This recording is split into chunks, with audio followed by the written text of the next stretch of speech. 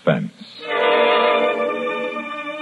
And the producer of radio's outstanding theater of thrills, the master of mystery and adventure, William N. Robeson. The sixth commandment is short and explicit. Thou shalt not kill. Yet there are exceptions to the rule, regrettably beyond number.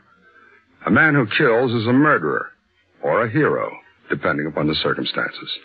And circumstances alter cases, such as the circumstances of a people's struggle for freedom. We offer you a neat point of morality to ponder as we present Escape to Death, starring Mr. Francis Lederer. And now, Mr. Francis Lederer in Escape to Death, a tale well calculated to keep you in suspense.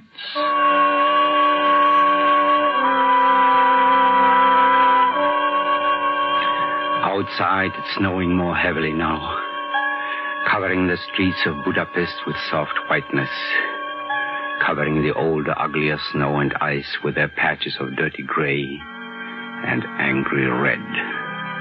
The red of the blood of the freedom fighters. The fools. A little more brandy, Dr. Göllner? Thank you. And tell me, Doctor, how do you find it treating Russian soldiers? About the same. You know, the dying scream, the sick ones curse. The ones who are not so bad make eyes at my nurse.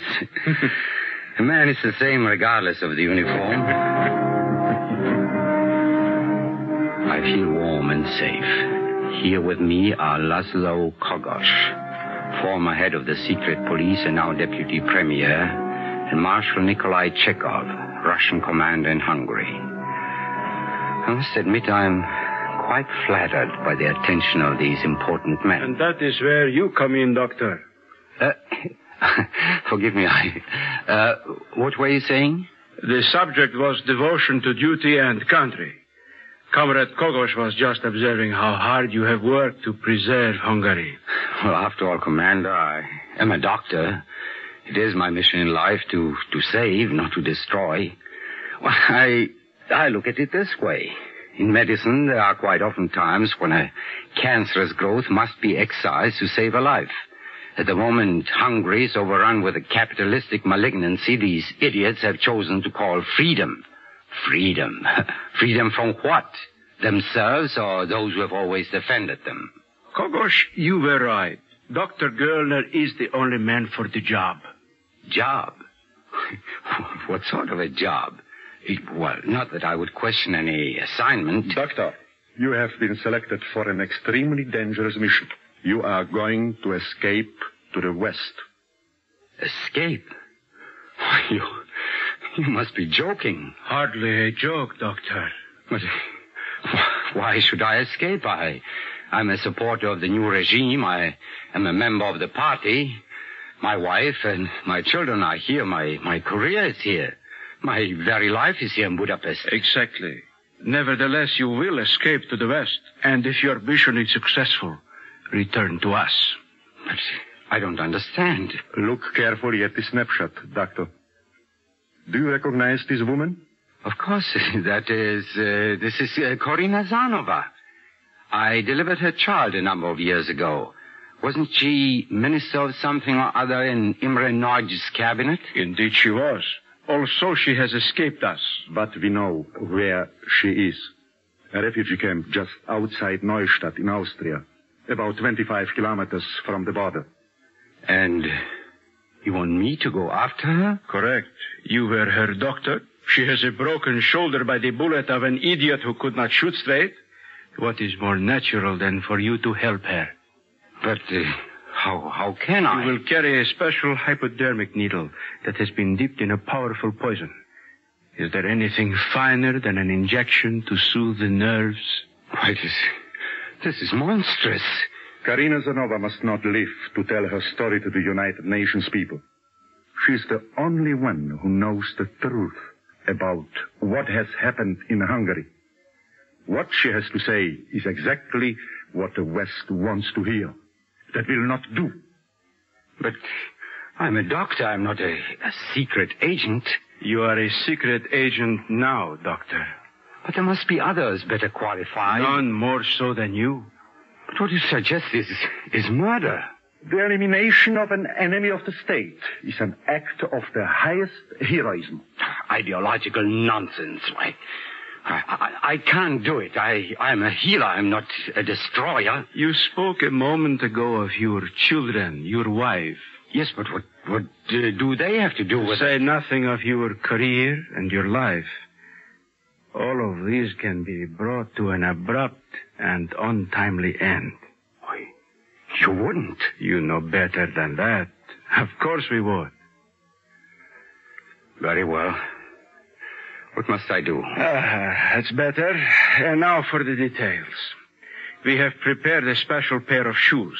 The right heel contains an MVD identification tag to show in case you are taken by my man. The left, the poison needles for the hypodermic. You will also have the Hungarian army password for the next 3 days. This should protect you in the event of an arrest. Well, how will I get across the border? A train leaves Budapest for Győr and Sopron at daybreak tomorrow. You will be on the train. Now look at this photograph. Study it well. This is Lajos Molnár. You must find him the moment you board the train. He's one of the freedom fighters' most daring border runners. 20 miles west of the city, the train will be stopped and searched by Russian soldiers. You must persuade Molnár to hide with you. Take him to the third coach from the engine, a car reserved for children. Once there, you will probably be safe. Is that clear? I suppose, Commander, but what is the reason for this little game? Simply this. Molnár has been over the border a dozen times that we know of. You will use him to get across safely. I see. Is that all? No. There is one more thing. You will earn the party's undying gratitude if you make this Herr Molnár's last trip across the border. Well, then you demand 2 murders. Dear doctor, not murders. 2 blows for the preservation of Hungary. Yeah. Yes, of course. Well, now, if you will excuse me, I shall try to get some sleep. By all means, Doctor. And pleasant dreams. There were no pleasant dreams that night. There was no sleep. There was no alternative. No escape. Before dawn, they came for me, took me to the secret police headquarters and gave me the shoes. Then they turned me loose with a group of political prisoners. At the West Station, I board a creaking train and wait until finally it lumbers out through the yards. Now begins the race with time. Desperately, I push through the cars, through corridors, crammed with standing people. Excuse me, please. Forgive me. I must get through here. Thank you. Do you mind, miss?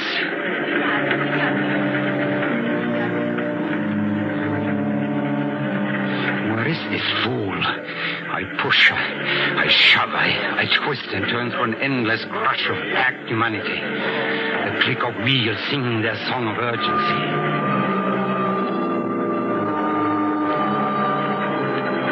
We're slowing down. We are stopping. My 20 miles are gone. The Russian guard will come aboard in a minute. And then, at last, I see the man I must contact. Lajos Molnár. No wonder I had not found him. He was headed the same direction as I, moving forward. Molnár. We're going the right way, but hurry. You said something? Don't stop now. Move. The Russians will board at the rear. It is their custom. We must reach the coach for the children. Push. I will say one thing for this thick-chested, hard-eyed man. He wastes no time with foolish questions. With him leading, we soon reached the vestibule of the children's coach. Now, what is your plan? Sure of this. If there is trouble, I will shoot. You first. You are armed? Of course. Now listen to me. They are looking for one man, Lajos Molnár. Are you trying to die? Come, we have one chance. Inside. Right there, behind the knot of youngsters. Hurry. What are you doing? You can't stay here. How old are you, son? 8. Do you understand about the Russian soldiers and those who fight them? They killed my father. I hate them all. Good. We will hide you, son. Now you will sit on my chest. Easy. And this lad, sit across this panel. Good. What will we do if they spot us? Shoot high, at their necks or above. That will keep the fire over the children's head. Then we must leave the coach and fight from the vestibule. Son. Yes, sir? If they see us, you boys dive at their feet and stay down. Is that clear? I will not stand for heroics. Yes, sir.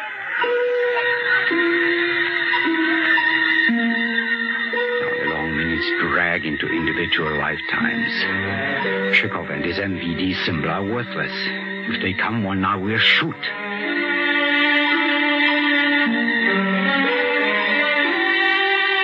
The pressing weight grows heavy on my chest as the time drags by. Now the children suddenly grow quiet. We know they are here. You there! Have you seen a big man with black hair and a brown suit? We know he came this way. There may have been another with him. Speak up! Oh, I know where they are. They are hiding. All right, speak. Where? They have gone through to the engine, 2 of them. We saw them when they passed. Good. You hear that, comrade? Let's go.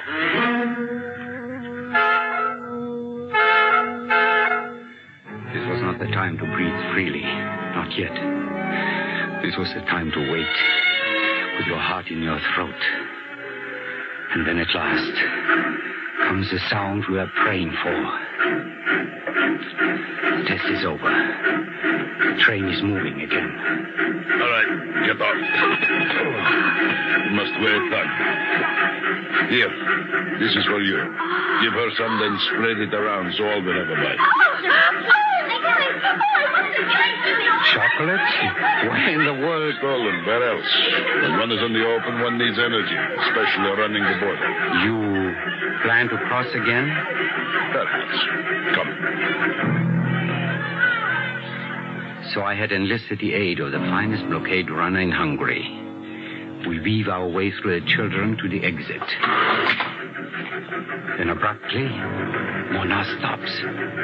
He turns, driving the barrel of his automatic into my stomach. Now, my friend. What are you doing? Men have tried to pull this one on me before. You arranged to save my life, then learn how and where I operate. But never let it be said I was too hasty. I will give you just 30 seconds to explain how you knew my name and how you knew the Russians would board this train today.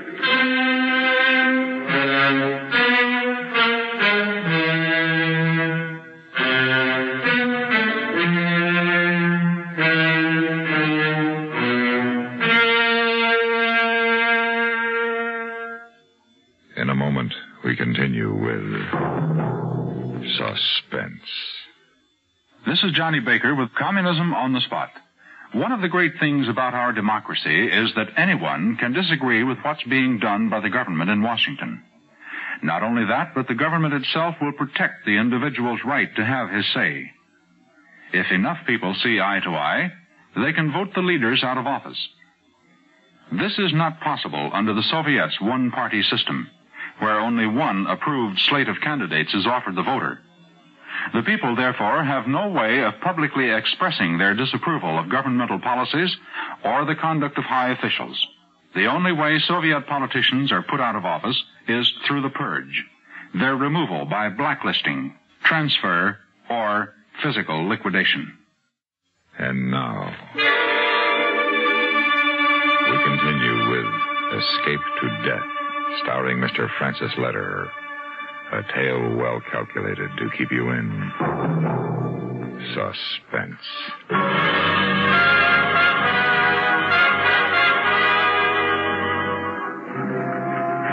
Is he bluffing, this huge man who has a reputation as the best blockade runner in Hungary? Or does he mean to press the trigger of the heavy automatic he has shoved into my middle? Your time is almost gone, my friend. Speak quickly. Well, if you must kill me, you must, I suppose. Perhaps in your place, I might do the same. All right. Say your piece.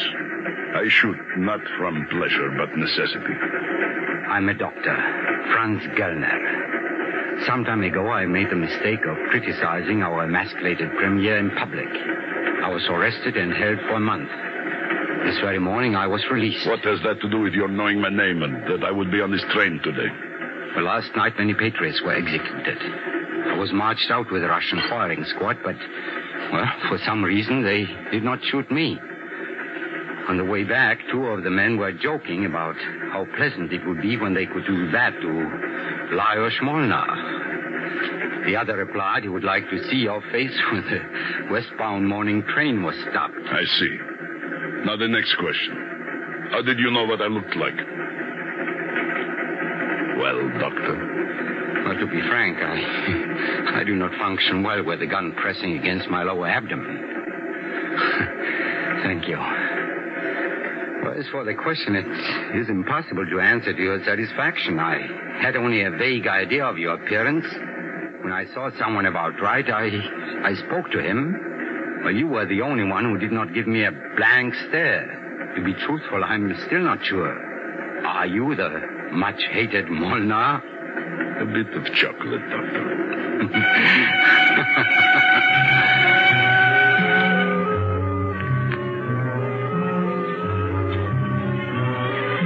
We traveled by rail only as far as Győr.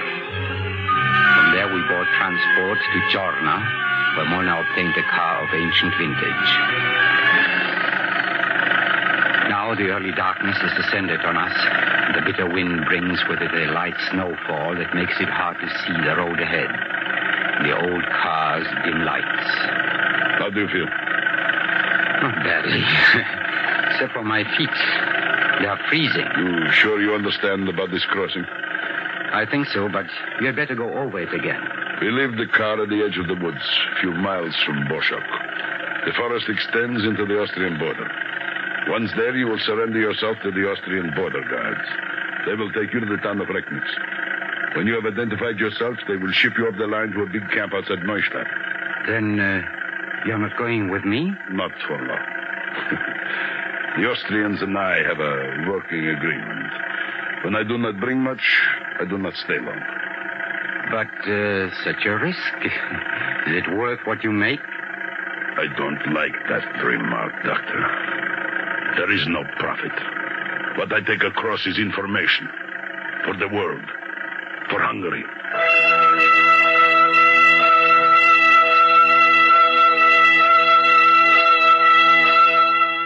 Time goes swiftly now. Eyes burn from straining to see Russian vehicles. Twice we turn off across country, driving without lights, to avoid oncoming Soviet trucks. Then we reach the wooded sector. We check our guns, leave the car, and begin the long, nerve-wracking walk to the border.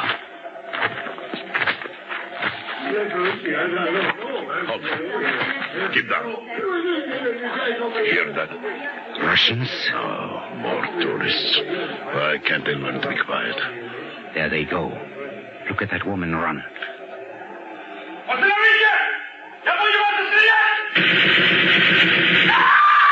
Hurry. Down this way while they are busy. It is a nightmare. Running this way, bent over. Makes me realize my age. Suddenly a foot catches me in the back and I go down my face against the hard ice. I roll over, gun ready. But Molnar is down on one knee facing away from me. Then I realize what had made him so fat. It wasn't all coat. There are 2 of them in Russian uniform. He gets both before they can fire. Then we're up again, running. At last he grabs him by the arm. See that open space? On the other side is Austria. But the border guards, where are they? Not far. They will have you before you go another quarter mile. Wait here while I hide my spray gun. Instead of waiting where he said, I creep up behind him. When he kneels beside a fallen tree to hide the Sten gun, I do it. It is easy. Too easy. This first murder. I'm running in zigzag pattern across the open snow into Austria. I don't get far before two men in foreign uniforms step out from behind the trees. Halt! Sprechen Sie Deutsch? Ja, natürlich. Gut, kommen Sie mit. The guards lead me over a trampled path in the snow to a long, low shack, full of tourists. One or two of them are near hysteria, and all of their faces show the reaction of overexposure. Some sit shivering, alone. Most huddle before the curved iron stove and try to dry their sopping feet. There are two men, however, who sit to one side and watch the arrivals. After a moment, one of them gets up and comes over to me. I recognize him for what he is, and I become acutely conscious of the MVD symbol in my right heel. Your name, sir? Dr. Franz Göllner, recently of Pest. The doctor, huh? You'll be a welcome addition. Are you asking political asylum? Yes, I'm asking political asylum. All right, doctor. We'll try to rush you through. I'll go and see if I can't scare up a medicine kit for you. There are a number of cases that need help. Excellent. I will be only too glad to help. Just a moment, doctor. Your right shoe. I look down and my heart stops. The trick heel, the one with the Russian secret police identification in it, has come loose. Now, it is slid halfway off the heavy walking boot, its thickness protruding beyond the back of the shoe on its grooved track. A man could break his neck with a heel like that. Here, let me get my gun. I'll tap it back in place. There, all fixed. Isn't that better? Yes, much better.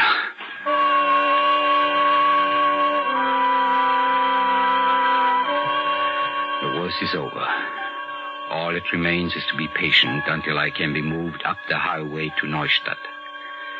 They find a medical kit for me, and I become the angel of mercy again. Repairing, mending, curing. But thinking only of my plans for Korina Zanova. Finally, the day arrives. All right. This is the relocation center at Neustadt. All families remain together. A single woman on the left, please. Excuse me, are you the Hungarian doctor they said would be with this group? Correct. Dr. Franz Göllner, at your service. You can't know how glad we are to see you. Come with me, please. Thank you. You may not realize this, doctor, but you have a number of friends here. People you have treated at some time or other. Yours must have been a very large practice. Oh, fair size, I suppose. Of course, obstetrics was my specialty, you understand. I imagine I do know quite a number of the women here. It's you, doctor. Incidentally, I don't suppose you've happened across a woman named Korina Zanova, have you? Both she and her child, let's see, oh yes, Aya was her name. They were patients of mine. Are they here? Oh, now, isn't that a shame? I think they have just gone. The Americans are flying them to New York either today or tomorrow. But I will be glad to check for you. Meanwhile, please make yourself at home here in my quarters. Go in, wash up, while I see about Korina Zanova. I go into the washroom, but not to wash up. I flip off the heel of my left shoe, take out the poison needle, and attach it to a hypodermic from the medicine kit. And then I pace the colonel's quarters, waiting. It is too late for the plan to fail. She must still be here. She has to be. Well, doctor, you are in luck. Korina Zanova has not yet left. She is over in the clinic this moment. She was quite pleased to hear you had escaped. We go quickly across the compound to a large building. and in through a crowded entryway. Finally, we reach an inner room. And there we are. Just the Austrian colonel, myself, and Corina Zanova. Dr. Kernan, how very nice. Almost 7 years since little Aya. You should see her. She's here somewhere. She still remembers you well. Well, you two will excuse me, huh? Don't keep her too long, Doctor. The plane leaves in an hour. No, of course not. Now the final moment has arrived. And I'm nervous for the first time. The long hunt is over. I put the bag down. I open it, trying to keep my fingers from trembling as I remove the deadly needle. Well, Doctor, is it not a blessing for us being here, away from the twisted minds and the warped thinking at home? Huh? Oh, yes. Yes, indeed. Tell me, Corina, how has that shoulder been treating you? Oh, about like any broken shoulder, I guess. To you as my doctor, I admit, it does hurt, especially at night. I thought so. Well, roll up your sleeve. I'll give you a little shot, a new tranquilizing drug, to make you feel better on the plane. All right, Doctor. Thank you. Mommy, I heard...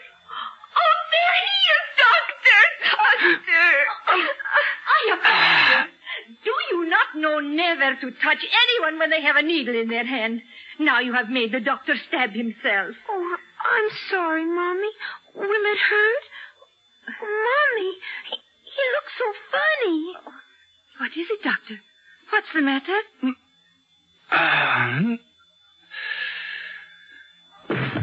Doctor!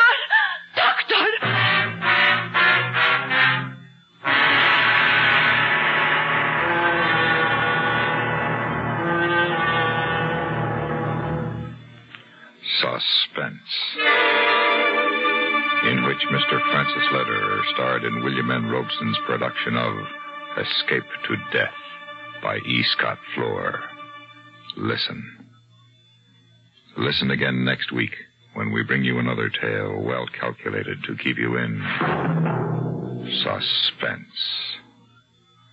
Supporting Mr. Lederer in Escape to Death were Norma Jean Nilsson, Margie List, Charles Radilak, Jack Crucian, Dick Beals, Fritz Feld, Paul Dubov, and Ted DeCorsia. Suspense.